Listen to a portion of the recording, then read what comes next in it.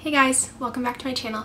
Today I'm going to be showing you my July favorites and hate-its. I only have one. I don't even have a hate-it, I just have one that I'm kind of on the fence about. So yeah, I'm probably going to make this video a million years long, so let's just get right into it.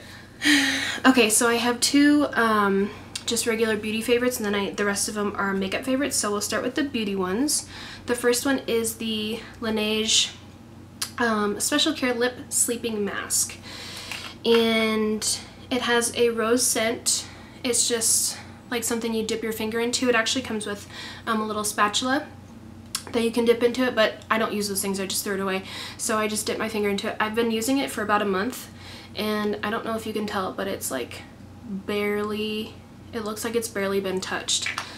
And I put this on right before I go to bed, and sometimes I even use it, like today I used it before I put on my makeup, and it just makes your lips really soft, and yeah, it's just really nice. And then my other beauty favorite is the Boscia Detoxifying Black Cleanser.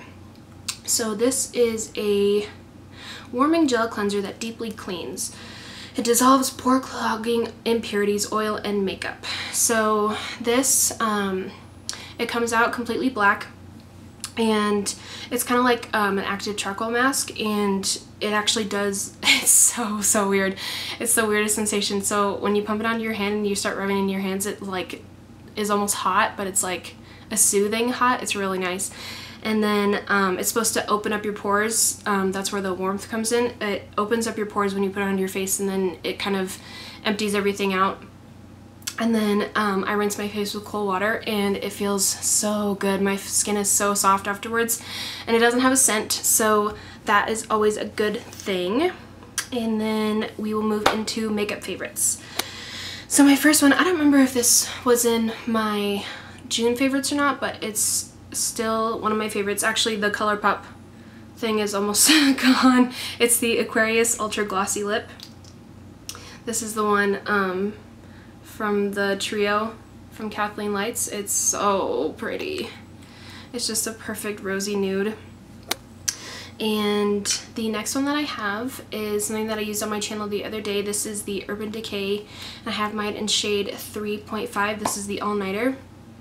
It comes in a pump, and this stuff is so freaking full coverage, and it lasts forever. I wore this, I think it was in my bridal shower video. I wore this to the bridal shower, which was partially outside. It was really humid and hot, and this did not go anywhere. And crap, I hate it when you do that, when you put things on your hand and then they go everywhere. I should not do that. But yeah, I was wearing this all day, probably, I don't know, 6 to 8 hours, I think. And yeah, it just doesn't budge. It does oxidize a lot, so you're gonna want to get a couple shades lighter. And I think I said in that video that I wanted to get 3.25 because this one gets a tiny bit orange on my skin. So that is the only downside, but other than that, I absolutely love it. So this is my next one. This is the Elcie bronzer, and I have it in the shade medium. So it looks like that, and it comes with a really nice mirror. And this is my favorite just because of the undertones. I've been using it a lot this month, and I just feel like it gives me the nicest warmth to my face, and it doesn't have any shimmer to it. I'll swatch it for you guys. It's just a really nice buildable matte bronzer. So yeah, love that one. And then this is something that I didn't think I was going to like. I've been using this in a few of my videos, not a whole bunch, but I've been using it a lot off camera, and I didn't think I'd like it because I'm not a huge fan of liquid illuminators, which is surprising because I have this primer and then another liquid illuminator. And I thought this was gonna like accentuate my pores and all that kind of good stuff, but it doesn't. It actually makes my makeup look really radiant and just give me like a nice healthy glow. It's not like in your face and like accentuize the texture. Accentuize, that's not a word. I don't know, you know what I'm saying. It doesn't accentuate the texture on my face, and yeah, it's just really nice. And this primer comes in 1 fluid ounce, which is a really great size. The other Becca highlighter, the First Light hydrating primer, also comes in a size this big, and I really like the size. That's actually a reason that I love it. And then this is the liquid illuminizer that I was talking about. This is the Josie Maran liquid illuminizer, and it just looks like that. I'll blend it out for you guys. And it actually has a weird applicator. It's just kind of like a stick. It's kind of odd, but the color is so pretty. It's like a pearly champagne. Hopefully you can tell on camera, but it's so pretty. The way that I like to use this is actually to mix it in with my foundation. Like, I would do that with the Urban Decay All Nighter, and then what else would I use it with?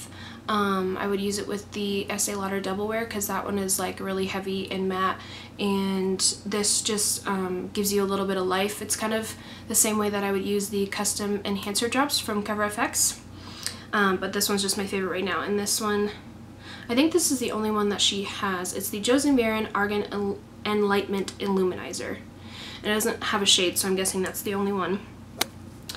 And my last favorite is the Tarte Empowered Hybrid Gel Foundation. I have mine in light neutral, and it comes in a jar, which I actually love. Like, it's not the most sanitary thing ever, but I don't know, I just really like the packaging, and I love how companies are doing this frosted glass. I just think it's really, really pretty.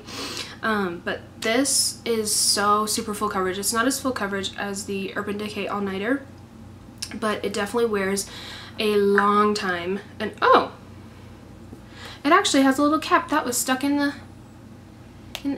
I can't get it off. Okay, well, it has a little stopper thing that actually was stuck in the cap. And but yeah, this is one of my favorites. Tarte has some of my favorite cosmetics, skincare, all of the above, and this definitely is one of my favorite foundations at the moment.